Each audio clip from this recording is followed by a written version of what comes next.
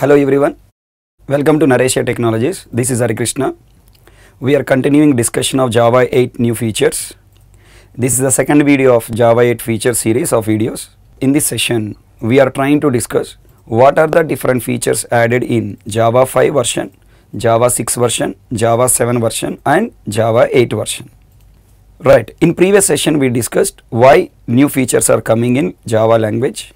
What is the focus of Sun Microsystem up to Java 1.4 version and what is the focus of Sun Microsystem from 1.5 onwards, right? So the main reason behind new features are adding for writing less code to perform more work, faster development, for more understandability, readability and maintainability. That's the main reason features are added. Next point we discussed, the focus of Sun Microsystem up to 1.4 is API level changes. And from 1.5 onwards, Sun Microsystem target is what? Java language level changes, right? They want to simplify API level code. That's why up to 1.4 focus is simplifying API level, providing reusable code. From 1.5 onwards, Sun Microsystem target is simplifying writing the code at language level, syntax levels. Right. Now, in this session, let us try to understand all the list of features available. So first, let us try to list out Java 5 features and Java 6 features. Both let us write first. Like in Java 5 version, there are around 13 features are there. 13 main features are there. Okay. Yeah. First point I want to tell you, from Java 5 onwards, what is the target of Sun Microsystem? Providing improvements in language level. Write less code and do more work, that is the main target. As part of that, first feature came is static import statement. We know we have import statement, but from Java 5 onwards we have static import statement. Second feature is @override annotation. Third one is covariant returns. Fourth one is auto boxing and auto unboxing. Fifth one is Var-arg parameter method. And next, sixth one is for each loop, it is also called as enhanced for loop. Okay, it is also called enhanced for loop. Seventh feature is generics. It is also called type parameter. Generics are also called type parameter, also called type safety feature. And then next, eighth feature is enum. Ninth feature is annotations. Annotations also called as metadata. Okay. And 10th feature is C style formatting input and output.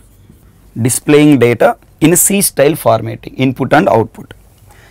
And 11th feature is scanner class, API level. You know, up to 9th point, all these are language level changes, language level. From 10th point onwards, API level changes. And 12th point is most important, Q type collections are added. And 13th feature is very important, java.lang.concurrent package is added for performing collection operations with thread safety. Lot of synchronized collections are added, and there is also something called fork and join framework is also added. Okay, all these are comes under java.lang concurrent package. So these are the 13 features are given in Java 5 version. Okay, right? But please try to observe, while I am writing these 13 features, if you carefully rewind this video and listen, I am reading these two as one section, these two features, what is that? @override annotation, covariant returns as one section, auto boxing, auto unboxing, Var-arg parameter method as one section, for each loop and generics I am reading both together, and enum annotation I am reading both together. C style formatting and scanner I am reading together, Q type classes and java.lang.concurrent package I am reading together, and I am also writing like that. There is a meaning behind, okay. So these features are given related to some special concepts. Okay, let me tell you, sir, how can I remember these many features, sir? If you ask me, I'll give you a clue. Simple. Identify where is the problem. Okay, Sun Microsystem identifying the problems at different areas. That area problems they have given. @override and covariant returns are giving to address the problem of method overriding. Okay, method overriding.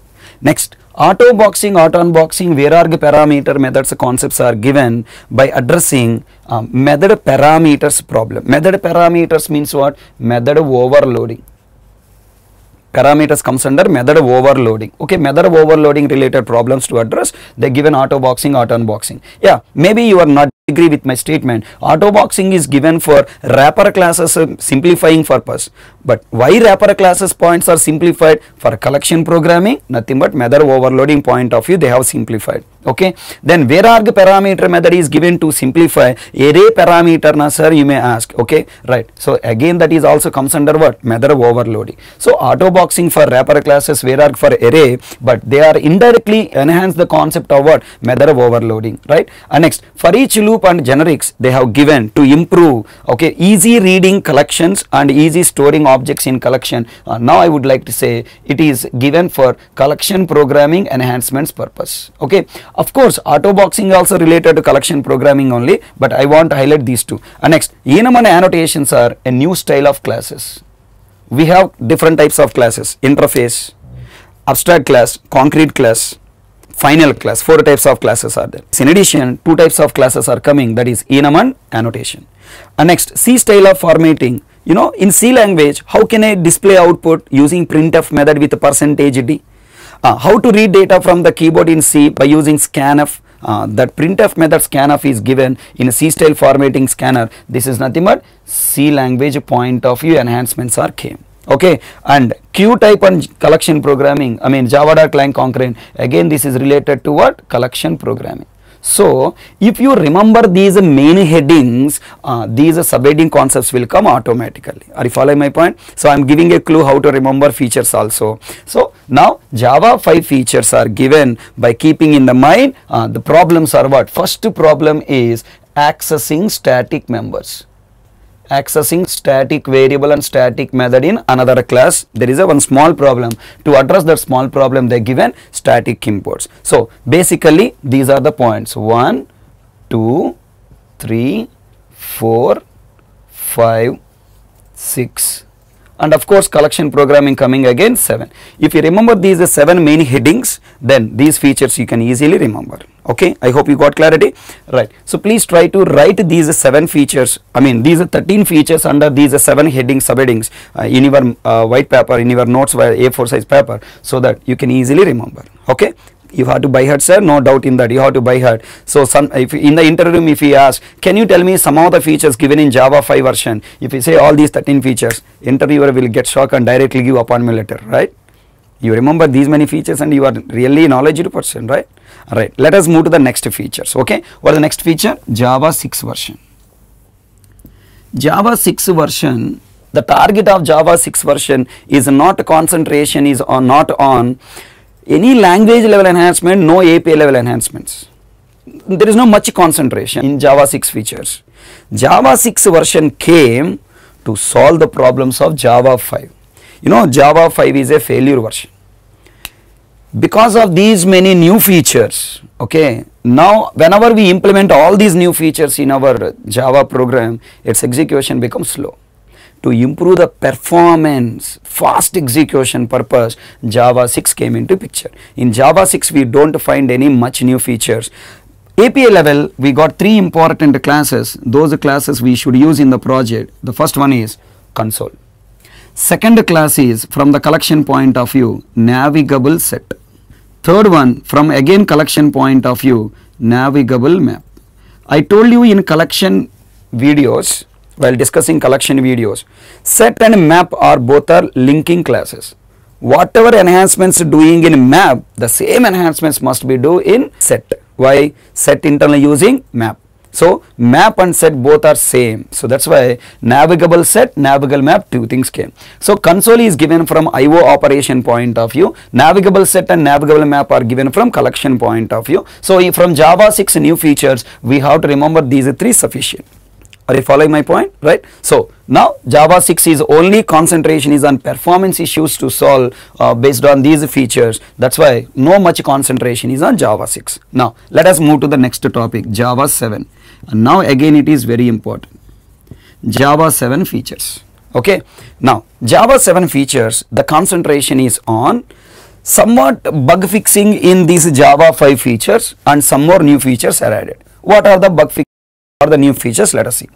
The first enhancement they done in Java 7 is execution flow change with respect to main method. Execution flow change with respect to main method. You know, in Java, up to Java 6 version, we can execute a class without a main method by using static block. But from Java 7 onwards, if your class do not have main method, execution will not start. Okay.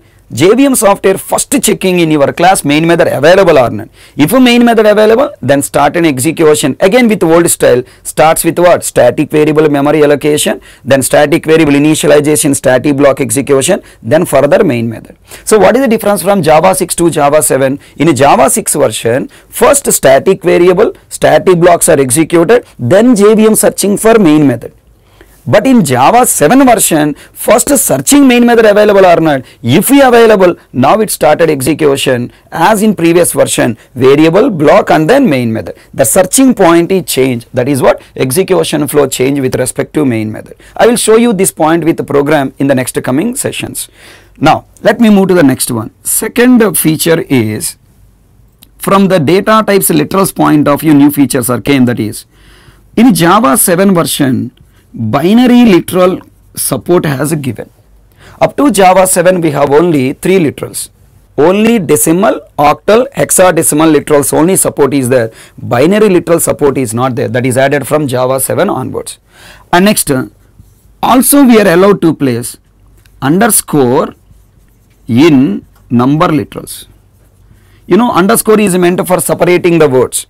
In variables we can use, in the class name, variable name, method name, we can use underscore. But 7 onwards we are allowed to use underscore in number literal also. Okay. And next, fourth interesting, very interesting topic, switch is enhanced with string as argument. Previously switch allowed only int argument or int lesser argument char, but from Java 7 onwards switch with allowed what? String argument also. Then very important topic, that is in exception handling topic they have enhanced try with resource. Try with resource. And next, catch with multiple exceptions. Tell me sir, a catch block can catch only one exception. A catch block can contain only one parameter, one exception class parameter. But from Java 7 onwards, we can create a catch block with multiple exception classes with R as a separator, pipe symbol as a separator. So that enhancement, beautiful topic. Okay, right. Next, anyways, I will discuss every feature, appropriate real-time example, project example, explain in the next sessions. At this minute, just I am giving quick overview on topics. Okay, and next, seventh feature is very important feature, that is Var-arg bug fix in overloading and overriding method. Var-arg concept given in Java 5 version. In Java 5 version, Var-arg parameter concept is there. When we create a method with Var-arg, while executing overloaded methods, if I overload methods with Var-arg, there is a small conflict is there in Java 5 to Java 6. That conflict is solved in Java 7.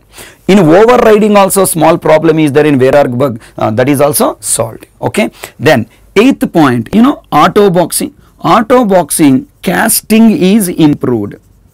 Auto boxing casting is improved. Previously, if you want to cast auto boxing concept, first you have to cast to integer. From integer you have to assign to primitive type int. Auto boxing concept is given to treat int value directly as integer. But in Java 5 and 6 version, whenever you want to cast value 5 to int, first you have to cast it to integer, then you have to take into int. But from Java 7, this enhancement improvement point of view, directly we can use the cast operator int. No need to write integer. Okay. So now next, these are the changes added in Java 7. Plus one more important point is added, that is type inference. Type inference. Okay, I can write this is generic type inference. Generic type inference, nothing but diamond symbol, empty diamond symbol.